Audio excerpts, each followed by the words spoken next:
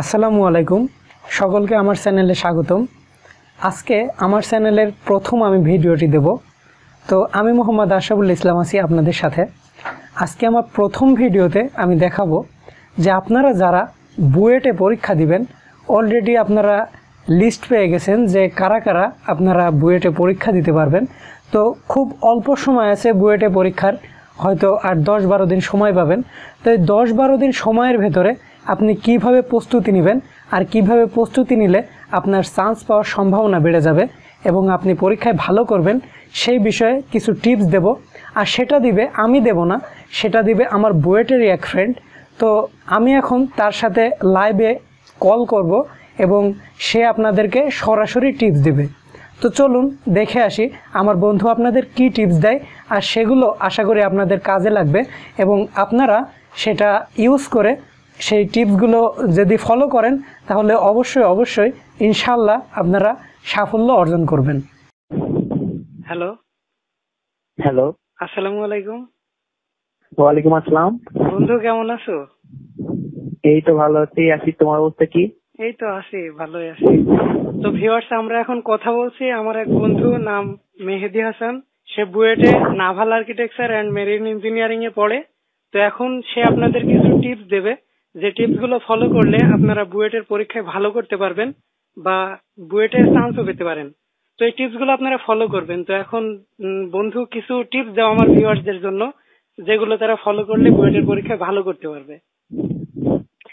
আচ্ছা, তো আমাদের কাছে যদি আমরা বুয়েট অ্যাডমিশনের টেস্ট নিয়ে কথা বলতে চাই, যদি 2019 নিয়ে কথা বলি, তাহলে আমাদের পরীক্ষা, তোমরা যদি দেখো আমাদের পরীক্ষার আছে আর তার মানে 11 দিন টাইপের। তার মানে আমাদের 14 তারিখে আমাদের অ্যাডমিশন টেস্ট শুরু হবে। তো তোমরা অলরেডি এলিজিবল লিস্টটা পেয়ে গেছো, যেটা কারা কারা পরীক্ষা দিতে পারতেছো। তো তোমরা জানো যে কারা কারা নেক্সট 14 তারিখে পরীক্ষা দিচ্ছ। তো শুধুমাত্র তাদের জন্যই আমাদের এই মানে টিপস গুলো আর কি, টিপস বলার যেটাই হলো, যেটা তোমার হয়তো একটুখানি হেল্প করতে পারে আমাদের।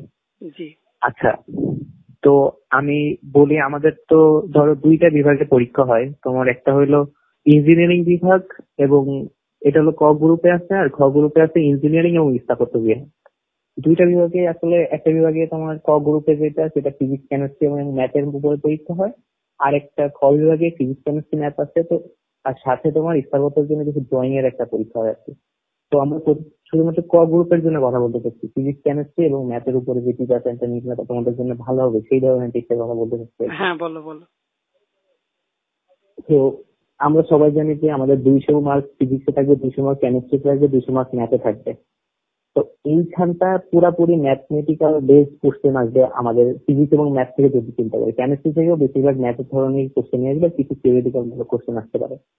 তো আমাদের পুরাটাই ম্যাথমেটিক্যাল বেস প্রিপারেশন নিতে হবে। এখন যদি লাস্ট কিছু জনের কথা বলি, তোমরা হয়তো অলরেডি যারা, হ্যাঁ একটু একটু স্লো বলো, মানে আস্তে স্লো আর কি, কথা বেশি স্পিড হয়ে যাচ্ছে, একটু স্লো বলো যাতে ভিউয়ারদের আর কি বুঝতে প্রবলেম না হয়। আচ্ছা, অবশ্যই আমার একটু তাড়াতাড়ি কথা বলার অভ্যাস আছে। আচ্ছা, সমস্যা নেই। আমি দেখতেছি কতটা স্লো বলা যাইতে পারে আর কি। জি। তো আমরা যদি আলাদা আলাদা ভাবে ফিজিক্স কেমিস্ট্রি এবং ম্যাথ প্রিপারেশনের কথা বলি, তাহলে সেটা মনে হয় বেটার হয়। তো আমি আলাদা আলাদা ভাবে ফিজিক্স কেমিস্ট্রি এবং ম্যাথের প্রিপারেশনের কথা বলতে চাচ্ছি আর কি। হ্যাঁ, বলো।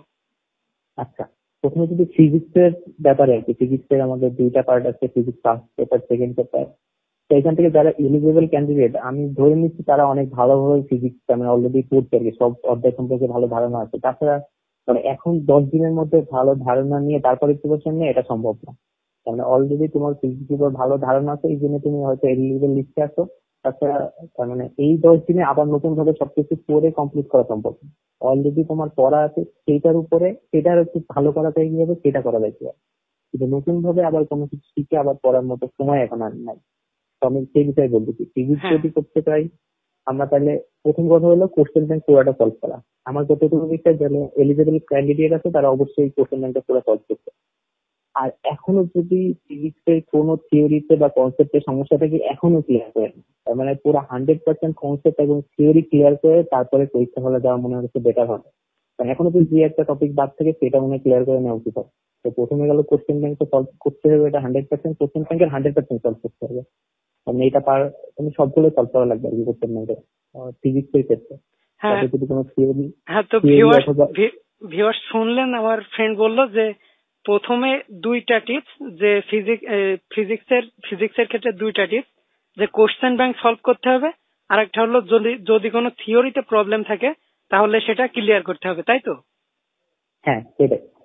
তাহলে আমাদের কোশ্চেন ব্যাংক গেল, থিওরি এবং কনসেপ্ট সবকিছু ক্লিয়ার হইলো হ্যাঁ এই 10 দিনের মধ্যে। হ্যাঁ তারপরের কাজ হলো রিভাইজ করা পুরাটা। রিভাইজ। কারণ কোশ্চেন ব্যাংক তুমি সলভ করে আসছো একবার, কিন্তু সেটা কিন্তু তুমি তো এক্সাক্ট ওইটা পারবা আবার পরে তার মানে করতে গেলে সেটা কিন্তু সম্ভব না। অনেক হ্যাঁ কিছু কিন্তু কোশ্চেন আছে একটু ক্রিটিক্যাল টাইপের, সেটা বারবার রিভাইজ করা লাগে। তো কোশ্চেন ব্যাংক একবার শেষ করা হয়ে গেলেও আবার রিভাইজ করা উচিত আর কি, তার মানে আরেকবার রিভাইজ করা হ্যাঁ কোশ্চেন ব্যাংক গুলো। আমাদের কোশ্চেন ব্যাংক সলভ, থিওরি এবং কনসেপ্ট পড়া এবং নেক্সট এগুলো আবার রিভাইজ করা। আর পরে সবচেয়ে ইম্পর্টেন্ট যেটা হলো যে আমাদের কিন্তু 3 ঘন্টা 600 মার্কের পরীক্ষা দিতে হবে। তো এই ধরনের পরীক্ষা যদি এই 10 দিনের মধ্যে বেশি বেশি প্র্যাকটিস করা যায়, যে 3 ঘন্টার একটা মানে 7টা কোশ্চেন নিয়ে আমি 3 ঘন্টা প্র্যাকটিস করতে থাকলাম যে আমি টাইমের মধ্যে কভার করতে পারছি কিনা। তো এইটা একটা এই মূল। টিপসটা কি মানে 4টে সাবজেক্টের জন্য না শুধু ফিজিক্সের জন্য? এইটা হলো 4টা সাবজেক্টের জন্য। ও লাস্ট যেটা আর কি, যে 600 মার্কের হ্যাঁ 600 মার্কের পুরো কোশ্চেন 3 ঘন্টার মধ্যে আমি করতে পারছি কিনা, এটা নিজে নিজে বাসায় অথবা কোচিং সেন্টারে ট্রাই করা আর কি। হ্যাঁ। এখন কেমিস্ট্রি থেকে কি ধরনের কোশ্চেন বেশি আসে, বা তারা সলভ আচ্ছা করলে আর কমন পাবে এমন? আচ্ছা, যদি আমরা কেমিস্ট্রির কথা বলতে চাই, এইখানেও 200 মার্কের কোশ্চেন আসবে, কিন্তু কেমিস্ট্রি কোশ্চেন তুলনামূলক ভাবে সোজা হবে ফিজিক্স অথবা ম্যাথের চেয়ে। সোজা হবে বলতে এখানে তার মানে এক্সট্রা ফিজিক্স থেকে ম্যাথে যেরকম অনেক ঘোরায় টোরে আসতে পারে, নতুন ম্যাথ থাকতে পারে, নতুন ফিজিক্সের কনসেপ্ট থাকতে পারে, কিন্তু কেমিস্ট্রিতে এরকম কোনো ধরনের কোশ্চেন আসার কথা নয়। মানে সার্ভিস আসে না, খুবই সোজা কোশ্চেন আছে। এখান থেকে ম্যাথমেটিক্যাল টার্মই বেশি থাকবে, কিছু থিওরিটিক্যালটা। এই জন্য কেমিস্ট্রির জন্য বই পড়া একেবারে মাস্ট আর কি। থিওরি সামনে কমপ্লিট করার জন্য বই অবশ্যই মানে must মূল পড়তে বই? হবে পুরাটা। মূল বই, আমাদের যে টেক্সট বুকটা আছে, হ্যাঁ যে কোনো একটা টেক্সট বুক ধরে নিয়ে ভালো করে পড়লেই হবে। তো সেখান থেকে ম্যাথ সলভ করা আর কনসেপ্ট গুলো বুঝে নেওয়া, তার মানে মূল বইটা পুরোপুরি ভালো করে পড়া আর কি। আর কোশ্চেন ব্যাংক তো আছেই সাথে। তো কেমিস্ট্রির জন্য প্রিপারেশনটা অনেক সোজা আর কি, কোশ্চেন ব্যাংক এবং মূল বই ভালো করে পড়া। এখন এইটুকু করলে কেমিস্ট্রি এখন আমরা ম্যাথে ভালো আসি, কিছু যে করা যেতে পারে। ম্যাথে কিভাবে কি করা যায়? আচ্ছা, ম্যাথের কথা বলতে গেলে ম্যাথ সবচেয়ে আমার একজন মানুষ যদি প্রিপারেশন 3টাতে ভালো করে নেয়, সবচেয়ে খারাপ প্রিপারেশন হবে ম্যাথে।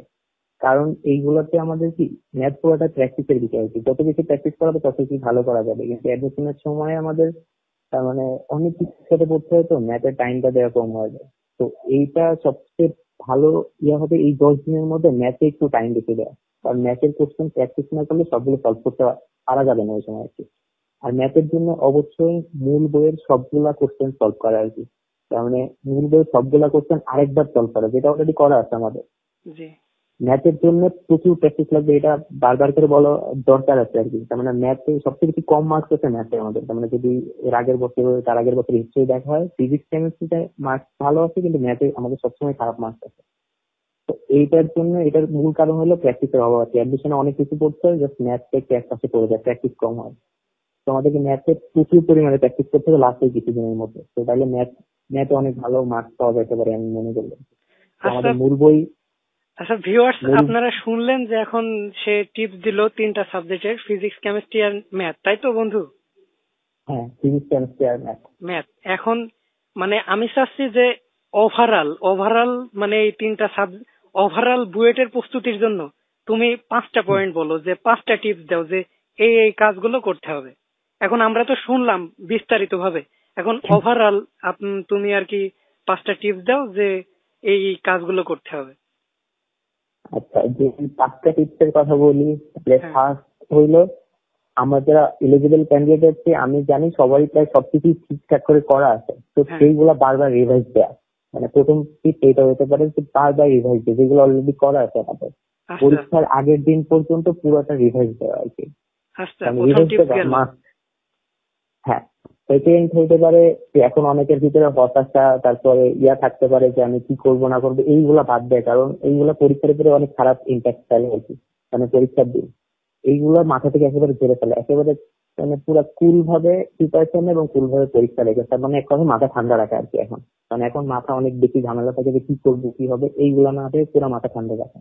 আচ্ছা তার মানে প্রথম হ্যাঁ, প্রথম করে তারপরে রিভাইজ করা, আর মাথা ঠান্ডা করে সে পরীক্ষার জন্য প্রিপারেশন নেওয়া। আর থার্ড হইতে পারে।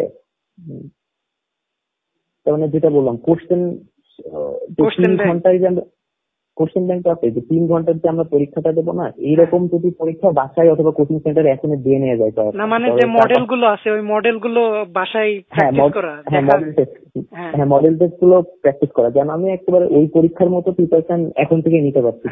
যেন 6 মার্কের পরীক্ষা 3 ঘন্টায় দিতে পারতেছি। আচ্ছা, এটা হইতে পারে একটা ভালো বিষয়।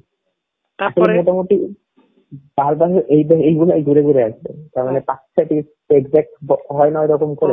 আমি যদি বলি যেগুলো অলরেডি পড়া হয়েছে সেগুলো বারবার করে রিভাইজ করা, মাথা ঠান্ডা রাখা, এবং বুয়েট পরীক্ষার মডেল টেস্টের অনুরূপ পরীক্ষা এখন থেকে অনেকগুলো দেয় আর কি। 10 দিনের মধ্যে যদি 5-6টা দিতে পারি তাহলে আমার প্রিপারেশন 100% কমপ্লিট হওয়ার কথা আছে। তো ভিউয়ার্স শুনলেন যে আমার বন্ধু আপনাদের কিছু টিপস দিল, তো এই টিপস গুলো আপনারা মেনে চলবেন, আশা করি সে চান্স পেয়েছে, আপনারাও পাবেন। তো বন্ধু, তোমাকে ধন্যবাদ আমার ভিউয়ার্সদের কিছু টিপস দেওয়ার জন্য আর আমার সাথে থাকার জন্য, আমাকে হেল্প করার জন্য। আচ্ছা, অবশ্যই ধন্যবাদ। আর তোমরা যারা শুনতেছো তাদের জন্য ওয়েট করে থাকলাম, অবশ্যই এইখানে দেখা হবে তোমাদের সাথে। আর আমার বন্ধু ও যশোরের ছেলে, ও তোমরা অবশ্যই যাবা, ওর সাথে দেখা করবা। ওর নাম মেহেদি হাসান, ও naval architecture and marine engineering এ পড়ে, সেশন 17-18, তাই তো? হ্যাঁ, অবশ্যই। আচ্ছা আচ্ছা, ধন্যবাদ তোমাকে। আচ্ছা বন্ধু, রাখছি।